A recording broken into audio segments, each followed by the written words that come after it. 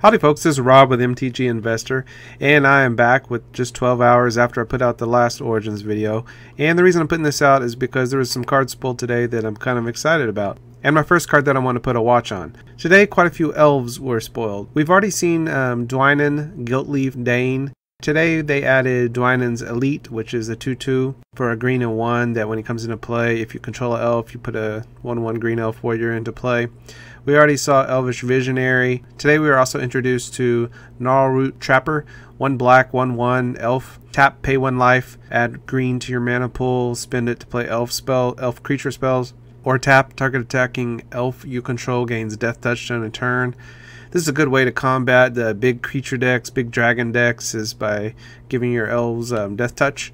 See, we already knew about Leaf Gilder, which is an elf druid. 2/1 for a green and 1. Tap to add a green to your mana pool. Wasn't really excited about that, but considering there's all these other elves being dropped in, maybe Leaf Gilder isn't so horrible.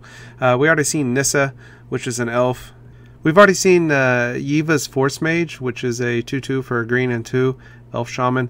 When the Force Mage enters the battlefield, target creature gets +2/+2 until end of turn. Today we saw that they're reprinting Sylvan Messenger from Apocalypse. And I had totally forgot about this card. I texted my friend. I was like, hey, they printed an elf ringleader. And my friend texted me back, dude, it's already been printed. That's a reprint. I totally forgot about this being an Apocalypse. This makes me wonder if Goblin Ringleader is going to be in this set since they were reprinting Sylvan Messenger. But it's a 2/2 for a green and 3 elf. It has trample. And whenever it enters the battlefield, you reveal the top 4 cards of your library. Put all elf cards revealed this way into your hand, and the rest on the bottom of your library in any order. Now, I don't think they particularly printed this for a standard deck, although elves might be a viable standard deck. Who knows how many elves are going to be printed, and who knows what's coming as Zendikar. But I think this was printed for modern, because a modern elves deck, well, it actually just won a Star City recently, but I think they want elves to kind of be a thing in modern, and I think they want goblins to be a thing in modern. We're going to talk about that real quick. But the one card, the one that I've been pleasure delaying here, is Shaman of the Pack. I love this card. I absolutely love it. It's an uncommon. It's a green, black, and 1. It's a 3/2 elf shaman. When Shaman of the Pack enters the battlefield, target opponent loses life equal to the number of elves you control. This is a really good finisher for elves. I can see this being played in Legacy in the elves deck. They already splash black typically for discard, and they already have Crater Hoof as a win condition, like an instant win condition. But sometimes elves win by just beating down an opponent. I've seen many and many a game, and that's really, people think of elves and they think of Crater Hoof and just combo out natural order for Crater Hoof. But actually, elves can just straight up win by beating you down. And that's one of the great things about elves, is it can come at you from 2 different angles.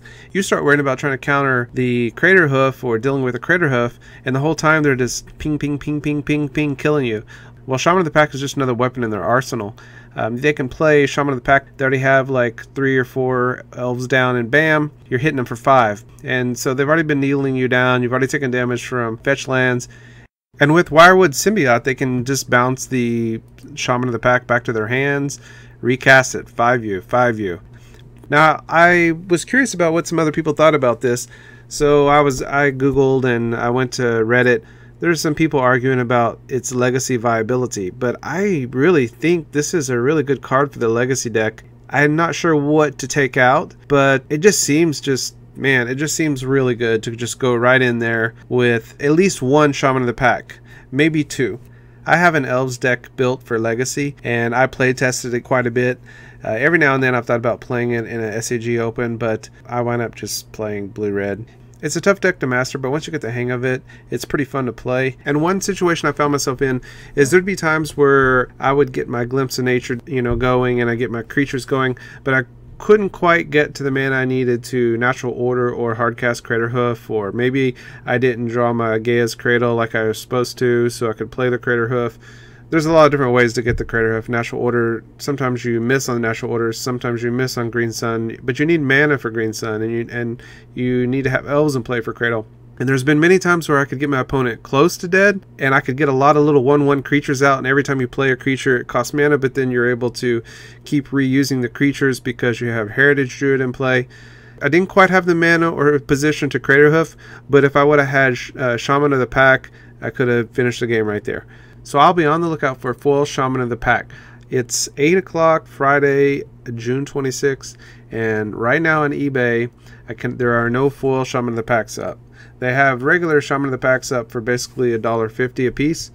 The regular ones are great, but there's going to be a ton of regular ones, and I would definitely probably have 2 to 3 playsets of the regular ones just to hang on to, because it's going to be years down the road. It's going to increase in value. Probably going to be a $5, $6, $7, maybe a $10 uncommon. Could potentially move it to 15 if it gets played. If it doesn't get played, then it's just, you just swing and miss. But I want to get foils of these. I suspect that when the foils are available, they're going to be priced about $8. I'm guessing. I would say on the low they're going to be $6, and on the high they're going to be $12.